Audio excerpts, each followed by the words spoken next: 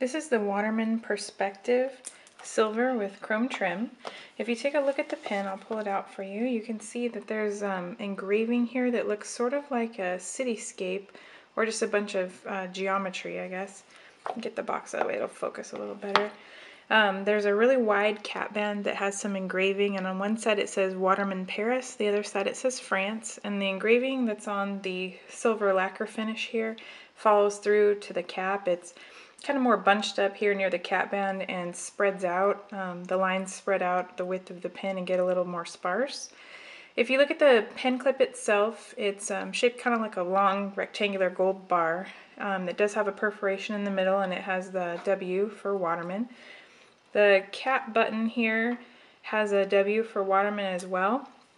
You can see that. And then what's interesting about this is it's a little beveled blind cap, and that is there so that when you uncap it, it's a pull-off cap. You can seat it pretty well onto that, and it's definitely not going anywhere. So this is a steel nibbed pen, and the pen that I'm reviewing right now is a fine nib. So let me go ahead and show you a writing sample.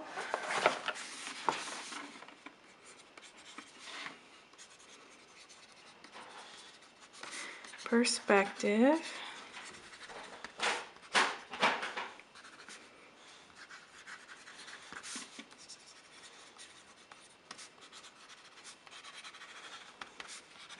This is the fine nib.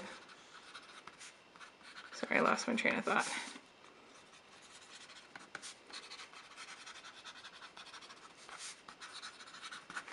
So that is, if you can see it, I guess you're gonna have to move the camera to it.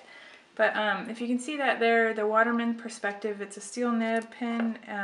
This is the fine nib, and it does, I am using the Waterman Serenity Blue ink.